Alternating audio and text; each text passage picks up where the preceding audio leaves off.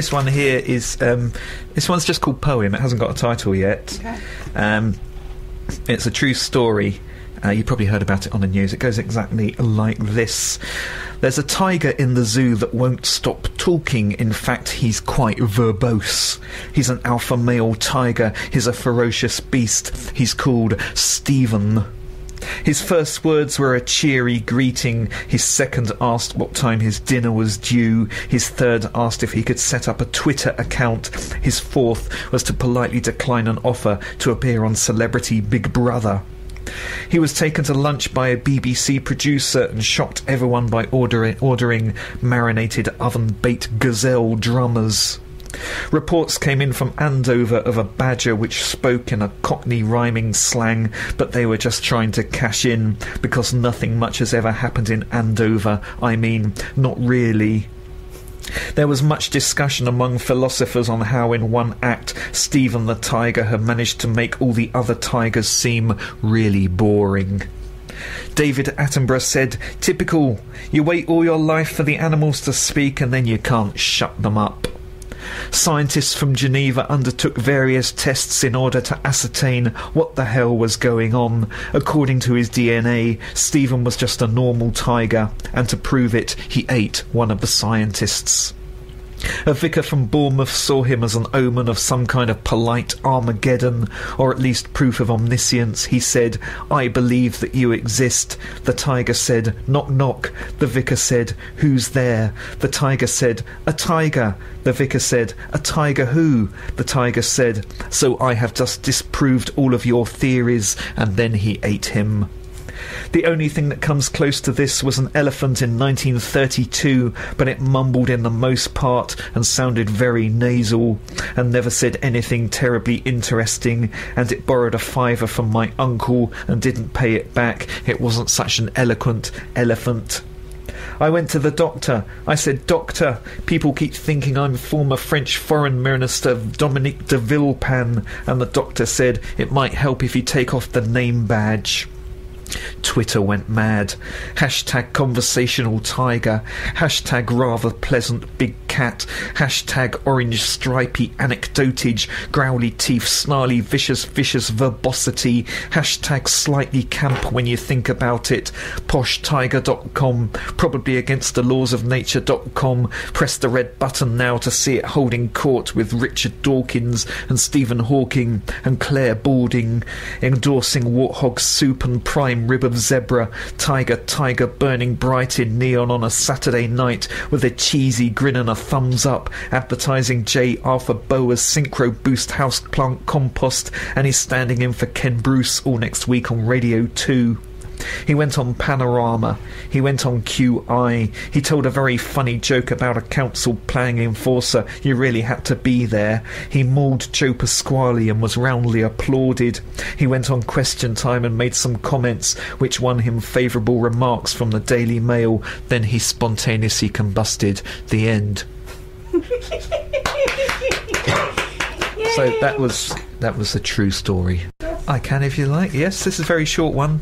It's a true story again.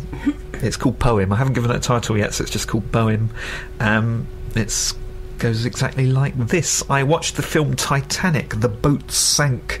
I watched the film Titanic, the boat sank. I watched the film Titanic again and the boat sank again. I watched the film Titanic. It was 3 hours long. It only took the Titanic 2 hours to sink, so that's 1 hour of faffing around. At the start of the film, a man kept saying that the Titanic is unsinkable. The Titanic is unsinkable. The Titanic is unsinkable unless water cascades over the separating watertight bulkheads. And then 1 hour into the film, water cascaded over the separating watertight bulkheads. It sank. Iceberg right ahead is what the iceberg spotter said the moment he spotted an iceberg, which was kind of his job. At least someone was on the ball that night. Like a gin and tonic, the Titanic went down well with ice, although it was probably quite a horrific event. I mean, really. It's always good to make a comedic poem about disaster. A hideous disaster, yeah. Some flavour to it now. Okay, this is called Poem, and it's got a cowbell in it. Okay. I'm in love with a monk. His name is Brother Aloysius. I think he's delicious. Whenever I get in a funk, I think of my monk, sifting through all of life's junk, with his services and devotions which he's not allowed to bunk. What with being a monk? He's such a hunk. He's the hottest thing in the history of the monastery. I mean, in all honesty, I'd rather be with he or she than Stoke City FC's Ryan Shawcross, who's also a hunk. Last Thursday I crammed myself into a crate and mailed it to the monastery, but they delivered it in error to a canoe warehouse.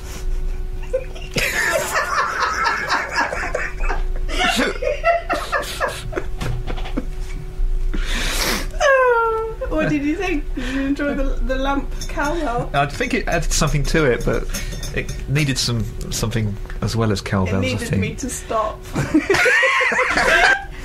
This is a brand new poem about moths.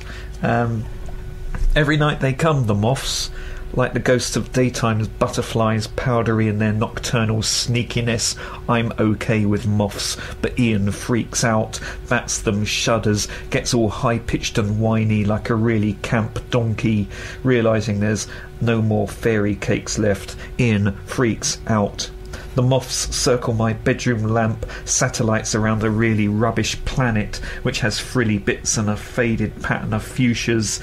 I don't know what's so fascinating. Is it sexual? Can moths go in moth newsagents and buy light bulb magazines, going all coy when they're discovered sneakily looking at the Focus lampshade webpage? Ian read somewhere that they can be frightened away with large posters of film star Hayden Christensen. His room is festooned with posters of film star Hayden Christensen. In defiance of his notion, the moths have already started eating his poster of film star Hayden Christensen.